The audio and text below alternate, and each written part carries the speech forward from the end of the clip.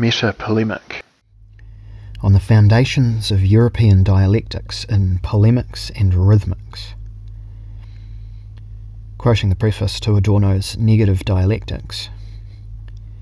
As far as he is able, the author lays his cards on the table. That is in no way the same thing as the game.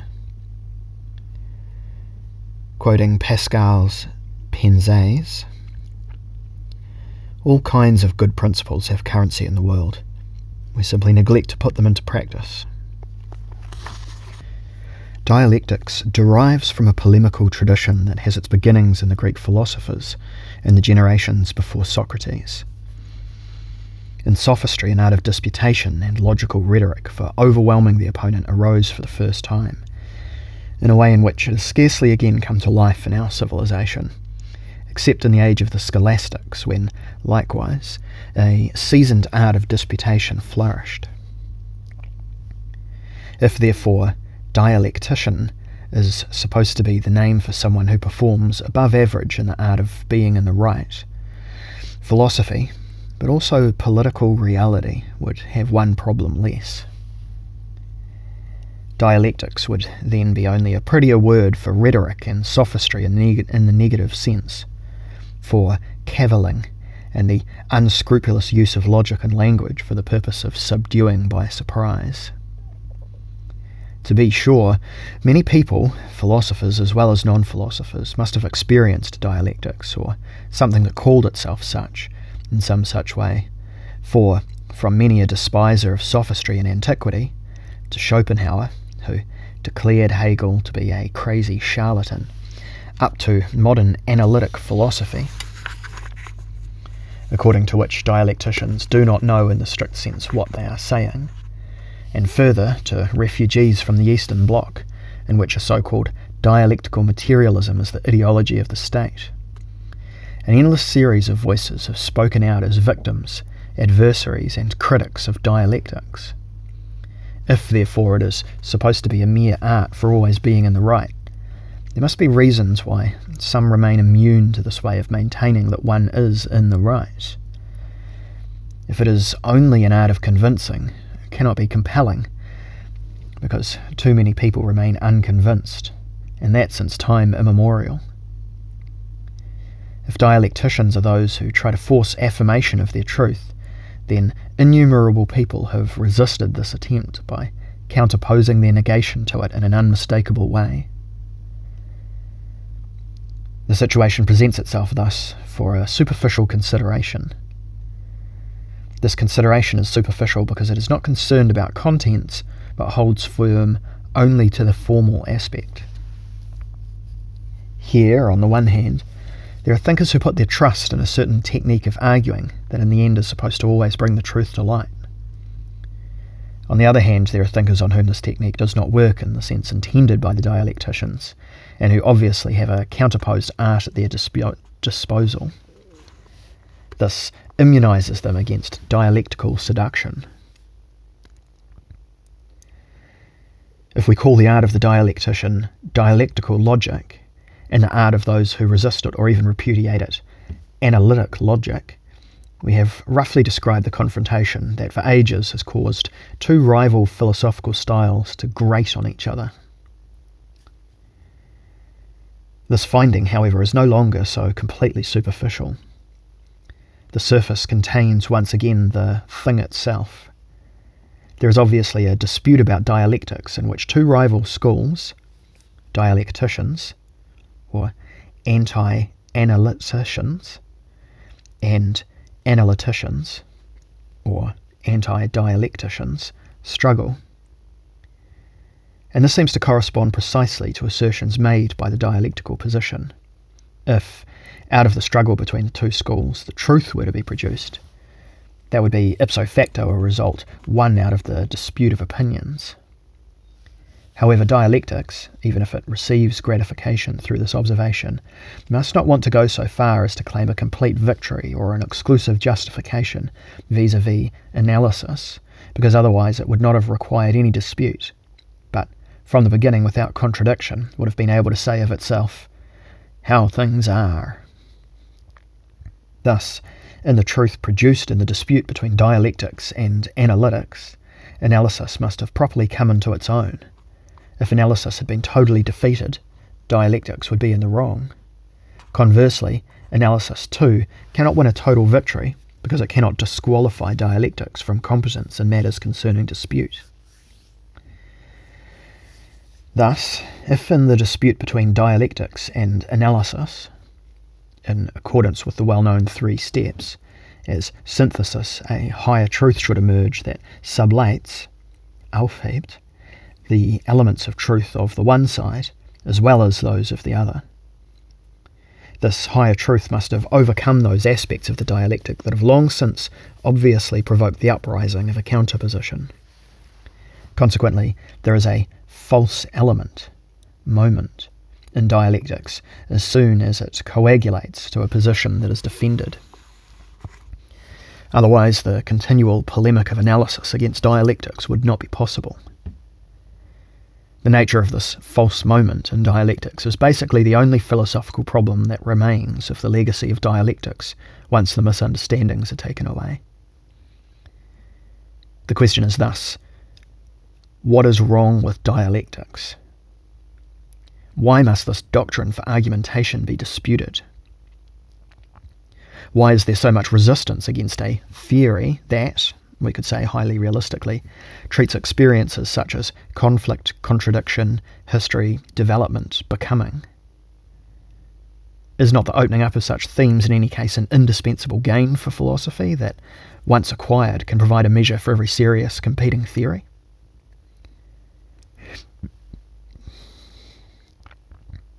Is it not to be seen as an advantage when a theory of the real comes so far as to not only dispute with other theories about truth, but also to conceive of the dispute as such, as an unavoidable presupposition of the search for truth? However, precisely here, the dilemma of dialectics begins. The analytic reply will say, "Oh, you are talking of dispute, well and good, but what is meant by that? Your dialectics means the art of conducting an intellectual dispute and grows out of the experience that, in fact, from energetically antithetical discussion, insights are sometimes worked out that lie higher than the theses brought into the dialogue by the discussants at the beginning. If that is what is meant, we are all dialecticians, at least with regard to those things about which one can dispute at all. But in fact, you dialecticians mean something much more ambitious than a doctrine of productive dialogue. It is not simply that you want to talk about how we, as pugnacious theoreticians, work toward better insights through the levelling out of our extreme opposing opinions. The dialectical stimulus indeed begins only where we try to speak of the dispute and contradiction of things in reality and as reality. The ground under our feet gets hot when dialectics is understood not as dialogics, but as ontology. But where does the boundary run? The disputatious dialogue is not only an imaginary opposition of two statements that meet in a logical space, but if the contradictory statements are to work with each other, it will be first and simultaneously necessary for us, you and me, to duel bodily and to use our opinions against each other like sharpened weapons. The antithetical nature of the statements alone does not instigate enmity. Subjects must be found to truly struggle against each other with these statements in reality, with personal presence and psychosomatic intensity. The dispute, although it brings statements into battle against statements, thus does not belong merely to the intellectual sphere, but itself signifies a piece of reality. And with this, the dilemma of dialectics begins. Those who begin to reflect on the dispute of ideas inevitably come to a point where the logical passes over, whatever that may mean, into the ontological. In the dispute, a contradiction is not only thought, but staged in reality. With this, dialectics has set foot in ontology. Hence analysis can no longer slam the door shut in its face. Dialectics has put its foot too firmly in the way. Disputatious processes are indeed part of what really exists. And the logic of productive dispute unmistakably reaches over into the ontological domain. Here something takes place that we can call the ontological putsch of dialectics, because it is now undeniably penetrated into the ontological domain. It tries, with a bold and arbitrary stroke, to take possession of the entire realm of the existing as its domain. With this, it turns the cosmos into an all-encompassing dialectical process, as if it were nothing other than a disputatious phenomenon that unrelentingly propels itself through its own dramatic, agonistic self-movement. Hegel developed this view with an almost devastating consistency and brilliant radicality with regard to almost all phenomena of being. For him, world history is a bloody, seething dispute of the Weltgeist that ultimately culminates in radiant self-knowledge of self-knowledge. This dispute strives, through a powerful chain of self-sunderings and self-surmountings, in search of the concept of itself, toward the moment when it, in Hegel, no longer only seeks, but has found, no longer moves forward, but flows into the fulfilled moment of absolute knowledge. Here, dialectics has leapt completely from a doctrine of dialogue over into a doctrine of the world, from a logic over into an ontology, and how all-dominating the dialectical principle has thereby become is revealed in Hegel's intrepid undertaking to erect anew, from first principles and in the spirit of dialectics, even the science of logic. With this ontological inflation of dialectics to the greatest system construct in the history of European philosophy, a point has been reached from which a backlash became unavoidable. The fates of the Hegelian system, which meanwhile from our distance appears as a ghostly ruin of idealist metaphysics, indicate the inevitable turning point clearly enough. Even Hegel's unprecedented dialectical system did not elude the fate of being reduced in turn to a mere position against which powerful and successful oppositions consolidated. What had claimed to be the whole fell back into the position of a moment, a mere pole of an antagonism. Against the pretensions of self-glorying speculation, a solid and modest spirit of empiricism awoke to an energetic self-consciousness. Against the idealism that has been driven to an extreme, the materialist reaction arose. Against the grandiosity that had become a system, an existential consciousness articulated itself that provided an account of our relativity and fragility. And above all, against the hegemony of theory, a current now made headway that resolutely prescribed for itself the primacy of praxis. For if Hegel reached a point in his grand view of above-the-world historical processes, where the spirit thinks it has come to rest in the unity of reason with reality, the post-Hegelian generations have known and felt nothing more sharply than the reality in The post-Hegelian generations have known and felt nothing more sharply than that reality and reason blatantly diverge, and that if the gap were ever to be closed, this would have to be a matter of a praxis that transforms reality and makes it accord with reason. The five-fold antithesis to the system of dialectics, empiricism, materialism, existentialism, primacy of practice, reason as not yet, characterizes down to the present the situation with which every later philosophical theory, whether it be dialectical or analytic, had to debate or come to terms. However, from then on, mere anti-dialectical convictions are even more inadequate to the task, for whatever may come after and against Hegel, it will, whether it wants to or not, fall into the dialectic of dialectics. In other words, into the conflict of subjective reason with the collapsed system that had wanted to demonstrate an all-pervading objective reason of conflict. This conflict begins with a blunt refusal to make dialectics absolute. The dream of a productive contradiction that everywhere moves through thesis and antithesis to higher syntheses cannot be pursued. Real being, precisely when it is viewed in its movements, developments and struggles cannot be thought of as, according to the model, an enormous, disputatious dialogue that strives through all extremes towards truth. If we say no to this, we demand nothing other than that dialectics be forced back out of ontology. A complete expulsion is inadmissible because, as we have said, a disputable theory of dispute is itself already a foot in the door. After Hegel, it must accordingly be the concern of philosophy to reverse the ontological putsch of dialectics without suppressing the scope of its validity. This demands nothing more or less than a rational, analytic construction of dialectics in the form of a universal polemics. The point in which the dialectical tradition was great, that is, to disputatiously think the dispute, to think the contradiction and the movements of contradiction, that must be sublated by a rational theory of dispute. Of course, this sublation, measured against Hegel's claim, is a sinking and positively grounding Erdung, a realistic and illuminating anchoring of this universal polemics in universally understandable arguments. Quote, "When two people quarrel, the third is glad." End quote. Through an interpretive unfolding of this saying, the polemical meaning of dialectics can be grasped.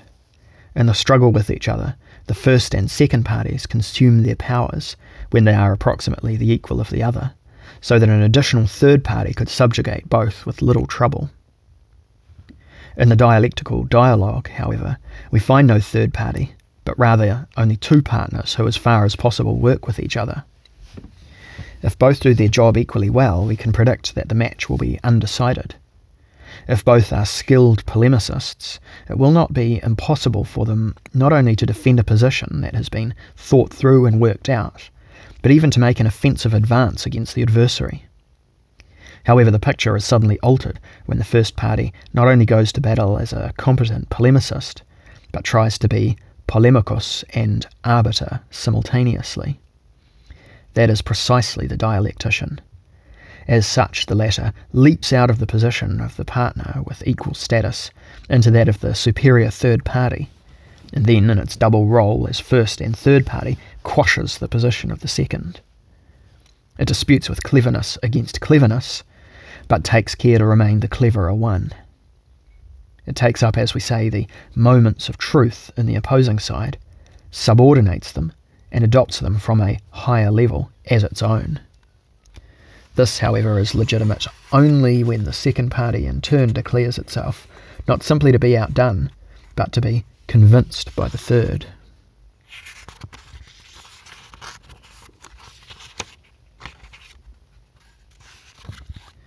Thus the third party, by its assent, again comes closer to the opponent with whom, on a common higher level, it would have reached agreement.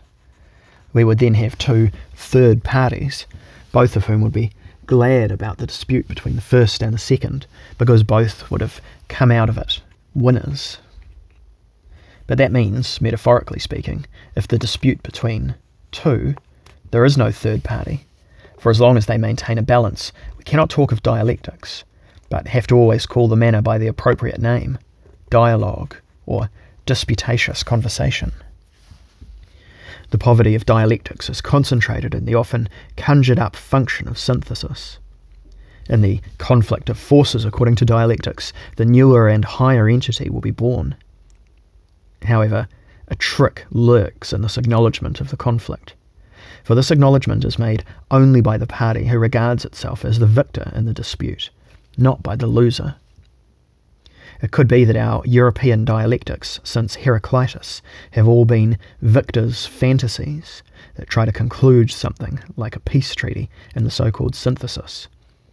To be sure, it is a kind of dictated peace, in which the loser is supposed to come to terms with and be assimilated into the new order.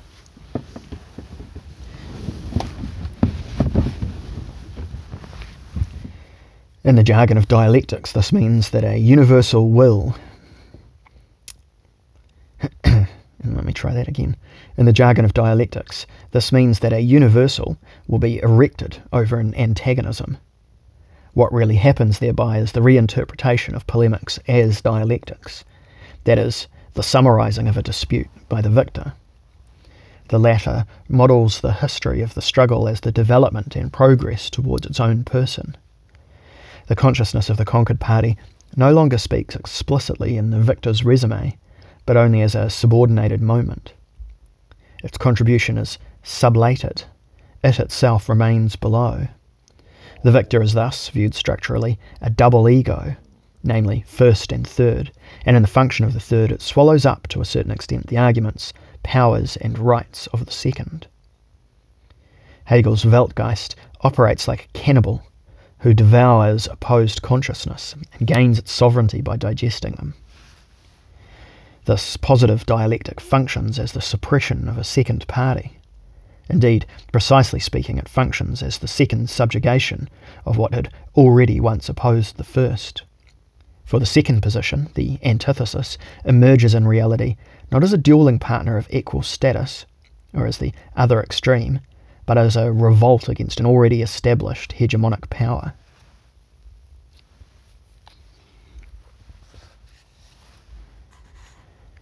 The positive dialectic, thus, does not leave the realm of polemics, but ends the dispute with a victor's dictate. With this it always intervenes in a polemical happening, and as a rule on the side of the hegemonic power and ruling consciousness. It reinforces the above-below, good-evil, ego-id structures from the viewpoint of the dominant position at the expense of the underdog. With this comes a pronouncedly ironical result. Positive dialectics from Plato to Lenin, in practice, function as obstacles to, and falsifications of what they have taken as their topic, the productive dispute and the equalizing of forces.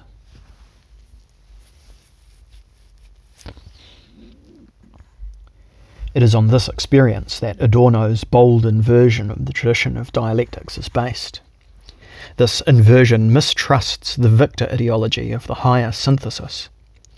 In reality, the victories of the universal do not bring any relaxation of tensions. The negation remains just as unproductive as the negation of the negation. The sublations are a lie. Nothing better comes afterward. The more dialectical parties, blocks, ideologies, raise themselves against each other, the more the spirit of deadlock, control and rigidification triumph so under cover of hectic production and armament. Living things increasingly become weapons and tools, to the extent that, directly or indirectly, everything becomes struggle and business, war and exchange, weapon and commodity. The living element, for whose development and enhancement, according to the conception of dialectics, conflict is beneficial, dies. In the end, the dialectics is no longer even seemingly the form of movement of reason in historical conflicts. But if we think of Stalin's use of dialectics, it becomes an instrument of artful, calculating paranoia. War is not at all the father of all things, but rather the obstructor and annihilator. Adorno's correction of dialectical theory is consistent in taking its starting point in the dubious synthesis. Quoting from Negative Dialectics, Frankfurt, 1966, page 7. The formulation negative dialectics offends against tradition. As early as Plato, dialectics wants to create something positive with the means of thinking called negation. The figure of a negation of the negation later designated this concisely. The book wants to liberate dialectics from this sort of affirmative essence. Negatively conceived dialectics works towards a universal polemics without saying so. If the first party is the idealism of the hegemonic powers, and the second is the materialism of the oppressed, then the third, which emerges from the dispute, is basically the first again, but worse. The erection of a universal over antagonisms always leads to the same thing. Certainly something moves in doing this, but plus ça change, plus c'est la même chose. So the more things change, the more they stay the same. I don't speak French. Okay, Adorno's negative turn against traditional dialectics amounts to a denial of what in today's predominant dialectical doctrine, Marxism-Leninism, is a mere lie. However powerful and productive his realistic side may be, he has all the themes of the aforementioned fivefold antithesis to Hegel, that is, everything that today we call realistic, the existential moment, however, only in a mutilated form. Adorno was not realistic enough in a decisive point. He did not bring about the withdrawal of dialectics from ontology in a satisfying, rationally well-ordered form. I'll read that sentence again without the parenthesis. However powerful and productive his realistic side may be, Adorno was not realistic enough in a decisive point. He did not bring about the withdrawal of dialectics from ontology in a satisfying, rationally well-ordered form.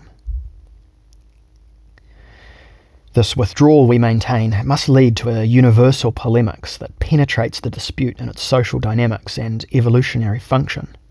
A theory that, after Hegel wants to call itself dialectical, has to achieve this, nothing more or less. Marx made a start with this. He presented a history of philosophy that makes sense only when it is understood as a first attempt at a rational, universal polemics. The central idea of his theory, that all previous human history is a history of class struggles, shows Marx's attempt to liberate dialectics from its idealistic inheritance, and to ground it realistically and empirically as a theory of reality, that is, as universal polemics. Nevertheless, the dilemma of dialectics was repeated in Marx himself. He provided not only a universal polemics, but within this also a false proof as to why his position had to be the victorious one. Marx too produced a victor's fantasy in advance. That is, he falsified polemics again into dialectics. The expropriation of the expropriators is meant to establish something universal over the antagonism between the exploited and the exploiters, namely, the just distribution of wealth. The means for doing this, however, are not universal, but a new polemic, the oppression of the oppressor, the so-called dictatorship of the proletariat. Marx's thinking, itself dictatorial, affirms this dictatorship. For Marx, too, dialectics serves as a positive artificial means, party and arbiter, first and third at the same time. However realistic Marx was as an inaugurator of a universal polemics, he remained unrealistic with regard to the aims and results of the struggles he postulated. What today we encounter as so-called one-party systems are the malformed offspring of this truncated rationalism. Parties that have gone so far in the victor's fantasy that they believe they have now integrated the second position and sublated it into the one unique higher synthesis. The party as the whole, the pole as integral, the moment as totality. Precisely that is the schema in which, in Marx's own words, the whole shit has to start all over again. What began as an attempt to avoid the dualistic danger of paranoia by means of a dialectical acknowledgement of the one as well as the other, in the last moment becomes a new one-sidedness that forces new dualisms. Marx's attempt to ground a rational universal polemics must be regarded as having failed, in reality just as much as in theory. His lasting achievement lies in the attempt itself. Our only choice is to rationally carry on his attempt. Human history is really also a history of struggles, as Marx emphasised. But whether he was right in identifying all historical struggles as class struggles is more than questionable. The world polemics we see before us as world history reveals, rather than the image of an enormous inter-ethnic, international and inter-imperial conflicts. I think I said that wrong.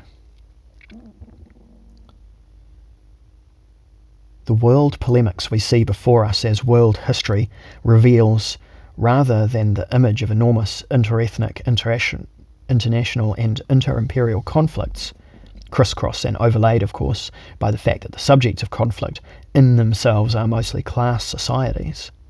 At least in the historical period, we identify in general with the history of the state, i.e. hierarchical societies of domination.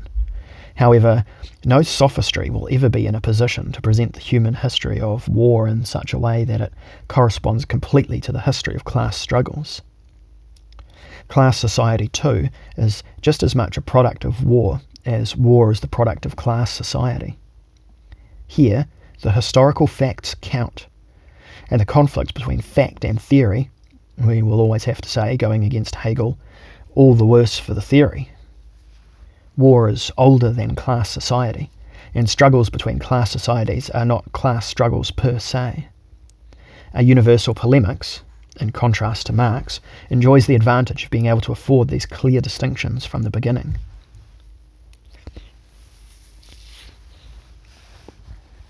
It can do this because it does not want to be a victor's fantasy, and has no interest in proving the necessary and historically due triumph of one party. Even less is it compelled to construe subjects of conflict that cannot be found, as Marxism did when it postulated a militant proletariat as the world historical conflictual partner of the bourgeoisie. Universal polemics can even go a step further in historical description than historical materialism. Namely, it can investigate the polemical style of the dialectician as one of the most important phenomena in the modern history of conflict. It shows what happens when a party founds its struggles on a dialectical theory. Positive dialectics, for its part, remains an object for universal polemics. Adorno's great intervention relates to this point. Only a negative dialectics would cease to be the legitimating ideology of a party that dreams of itself as victor and as the whole. Only with this can misuse of dialectics cease. If its rational core has been laid bare as universal polemics, its lying side can and must disappear. Then it will no longer perform dogmatic services for anyone. It will no longer be a weapon, an ideology, an instrument of propaganda, but will become what it is falsely understood itself to be. An instrument for the description of reality, history, and the conflicts of consciousness. When Adorno, as he said, put his cards openly on the table, he executed the gesture that had long since been due in the overripe tradition of dialectics. As negative dialectics, it openly gives up the attempt to compulsively be in the right and to celebrate the force of the victor as a higher synthesis. Critical theory was the attempt to come into the inheritance of dialectics without spinning victors' fantasies. In it, the legacy of those who have been violated and beaten down gains expression. It raises for the first time in a consistent way the demand that human history be written, that the unhappy ones who perished as victims appear not simply as dung, and that historiography not repeat the violence and injustice that happened in past struggles through its mode of examining. And for an expansion of the dung comment, see Chapter 7's section on the Grand Inquisitor. Is that all? Can we be satisfied as soon as dialectics has been turned back out of ontology into the domain of universal polemics? Is its rational core constituted only by this polemics? Was everything else only fine phrases and arrogance? It remains to be shown that what we call dialectics has a second root that remains firmly anchored even when we have to pull out the first. We find the second root when we listen a little to the ontological and natural philosophical claims of dialectics. Sooner or later in the self-presentation of dialectics, the assertion is inevitably made that it is the science of becoming, and that becoming in turn is the great law of reality.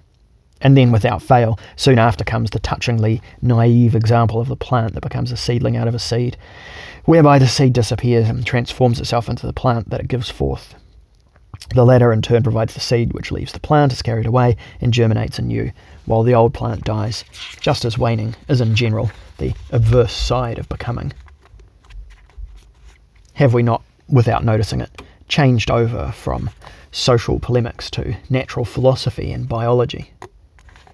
To be sure, we have changed terrain, but not without noticing it, for the so-called dialectics of nature that has always been the Achilles heel of this line of thinking. Especially since Hegel, we can amuse ourselves with certain assertions. The flower is the antithesis of the bud, whereas the, quoting the phenomenology of spirit, fruit now declares the flower to be a false experience of the plant. Conceptual sorcery? Rhetorical hyperbole? Analysis really does not have a hard job here of demonstrating a misuse of language. The mockery of the critics lies to hand and is justified. However, it should not make us blind to the significant idea provided by the example. Naive as it sounds, it hints at a naive and original fundamental layer of philosophizing that cannot be completely dissolved by any dialectical or analytic artfulness, no matter how sophisticated. For this example is looking at the cycle of life and the great and universal transformation of appearances between becoming, existence, and waning. The old tradition of wisdom, the pre-scientific tradition, has these phenomena constantly in mind. It sees the changes of seasons, the rhythm of day and night, the recurrence of waking and sleeping, the in and out of breathing, the alternation of light and shade. In the centre of these polar phenomena it finds the play of the sexes, which at the same time provides the model for the expansion of the polar dyads into the dialectical triad. For in the encounter of the masculine and the feminine, the child emerges, the synthesis of father and mother, egg and sperm, love and law, and so on. I think that these naive observations show what dialectics tried to base itself on in its positive aspect. Namely, for a long time, it borrowed its ontological principles from an original philosophy of life that had the play of antagonistic world forces and dualities in mind. What calls itself dialectics is in reality a rhythmics, or a philosophy of polarity. Through pure observation, it tries to grasp life and the cosmos of the untiring change of phases and states of being in their coming and going, such as ebb and flow, the cycles of the stars, joy and sadness, life and death. The great rhythmics understands all phenomena without exception as pulsations, phases, cadences. It recognizes in them the to and fro of the one, of the cosmic principle in its natural and unavoidable turnings, that everything in the world has its counterpart, that circumstances move in an eternal flow and cycle, and that the extremes transform themselves into each other. These are the great unshakable visions this rhythmics achieves.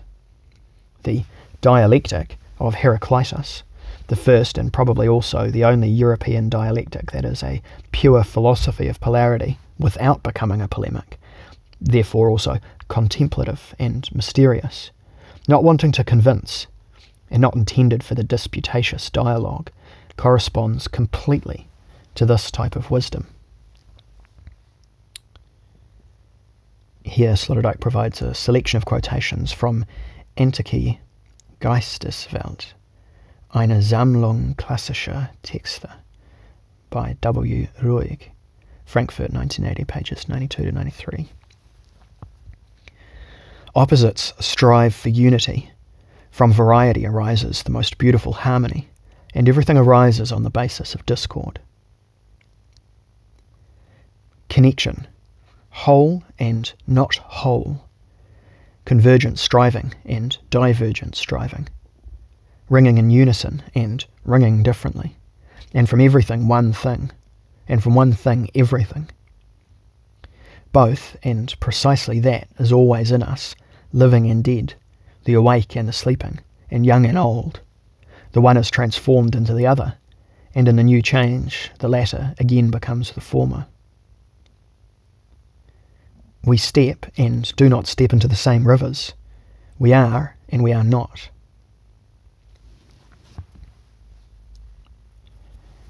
Such a view of the world totality still possesses the coolness and greatness of a first philosophy. It has a reflective, not an argumentative meaning. It is taught for everybody and for nobody, not persuading, at most giving hints. It could also be left completely unsaid, and under no circumstances does it want to be, quote-unquote, defended like an opinion or a position. Its speech is like an attuning to a rhythmic, pulsing cosmos. The world, after all, possesses its own gait and breathing, and this earliest philosophy of polarity was only an unresisting breathing with the in and out of the world.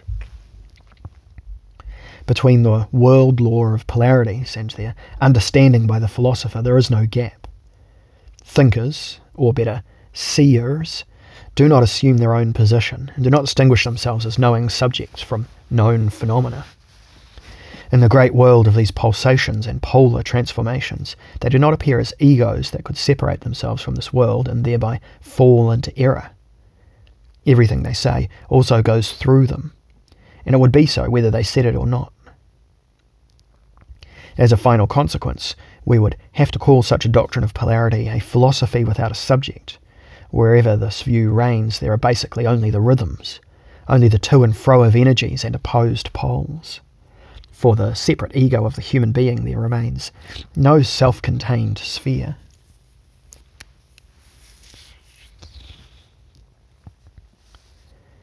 In relation to these rhythms, there is, for human beings, only one valid stance: surrender. Understanding means to be in accord with. Those who see that the world is harmony and strife will not struggle against it. Wherever insight reigns, the subject of struggle has already faded.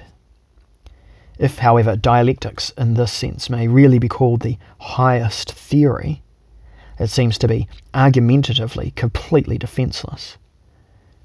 In its free-floating contemplation, it has relaxed to the most serene of all unprovability.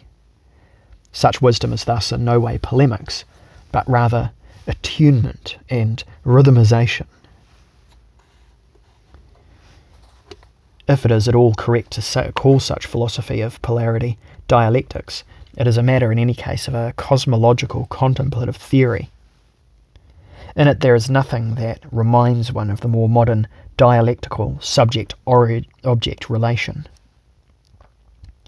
With respect to the polarities, human beings do not have a contradiction of their own. Human beings do not face the polarities as a subject faces a thing. The individual human being can be at most a pole, subject among subjects, force among forces, inserted simultaneously, unresistingly and actively in whatever happens. It is not endowed with the characteristic of counterposing itself to being as the self-glorifying, autarkic other subject. This begins only when the human world has become autonomous, when the higher degrees of civilization and socialization, the polemical principle, becomes tense and heats up, when oppression, violence, enmity, domination, war, ideology, martial arts, strategy, etc. begin to form corresponding polemical subjects. These subjects undertake intensively the splitting off of the other pole and make of it an object. This corresponds roughly to the polemicization of the id treated earlier. We then are no longer concerned merely with rhythms and polar oppositions, but with military, political, social, ideological animosities. The principle of enmity encroaches on the formerly neutral poles. The force relation becomes ego-id, subject-object. From now on, the respective negative should no longer even show its face. In the polemics, the backlash of the other side should be put out of action. Thereby, however, the world of rhythmics is destroyed. Polemical dialectics, to be sure, tries to preserve a residue of polarity by emphasizing that the transit through the opposite pole is necessary. In fact, however, it affirms and carries on the polemics because it feels itself capable of a victory over the opposed principle. The reconciliations that dialectics thought out for itself were second dominations, and the syntheses in thought had the function of disarming the second party and subordinating it. Only in logic does negation of the negation sound neutral and just. Only in logic can it seem that the antithesis has received its due before the negation of the negation brings about a synthesis. In reality, it is a matter of preventive negation of the negation. In other words, the suffocation of the antithesis at its source. The antithesis does not unfold itself to an imposing pole, but remains a mere potential. A suffocated and sleeping negation. For this reason, Adorno's negative dialectics designates not a late degeneration, but a fundamental trait of dialectics. Negative dialectics recognises finally the dialectics of hindering. Hindering is the only ingredient that can be brought into the world of rhythms by the subjects. Wherever people's lives succeed, it happens not so much through combative self-insistence, but because they develop cultures in which rhythmical shapes can come into play without our interference. Creative life flourishes wherever we renounce our capacity to hinder. Thus there are surely no hindered geniuses, just geniuses at hindering. The quote-unquote subject, born of manifold hindering and threatening of itself, can only interfere everywhere as hinderer, combatant and producer of quote-unquote objects. In society, it arises out of the thousands of large and small restrictions, denials, definitions, enmities, inhibitions, and alien regulations that merge into its identity. To attack the subject means to drive it all the more into itself. Identity was in quotes there as well. In exoteric form, we recognise this only since the total arming of modern political subjects has brought the global destruction of the world into practical reach. The apparently most simple abstraction, quote-unquote, struggle, to quote Marx, which expresses an ancient relation valid for all societies, end quote, is therefore practically true for us today for the first time. I'll read that again without the parenthesis. The apparently most simple abstraction, struggle, is therefore practically true for us today for the first time. Only at the peak of modernity does the identity of subjectivity and armament reveal itself to us. Only here do we have to do with struggle as such. Struggle sans phrase. What the great esoteric doctrines of the world have carried through the millennia with mysterious exuberance as their dangerous secret now steps out into the light of a demystified reflection in which we can say serenely what our defensiveness means. Only in modernity has life frozen so much into the defence of subjects that our thinking, late but not in vain, can achieve the true universal concept for such subjectivity. How life could really be becomes more deeply forgotten day by day in the unfolded system of hindrances. We could only be helped by that which helps us to disarm as subjects, on every level, in every sense. However, insofar as the liquefaction of subjects, which was always the concern of inspired thinking, remains the decisive task of practical reason, philosophy too, as theory of reason, also gains with this its ultimate norm. A rationality that has offered its services to the hardening of subjects is already no longer rational. Reason that maintains us without extending us was not reason at all. Thus, mature rationality cannot elude dialectical becoming. In the end, the most rigorous thinking, as the mere thinking of a subject, must go beyond itself. It does not matter whether in this we bank on the self-reflection of a philosophy of consciousness, on the communicative action of a philosophy of language, meta-religiously on meditative fusion, or aesthetically on playful transcendence. A rational, that is, a physiognomically sympathetic reason, will unconstrainedly intercept the decision from the inclinations of our bodies.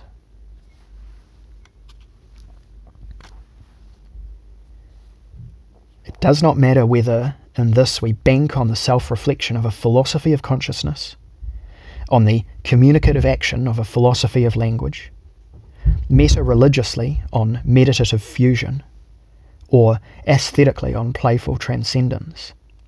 A rational, that is, physiognomically sympathetic reason will unconstrainedly intercept the decision from the inclinations of our bodies.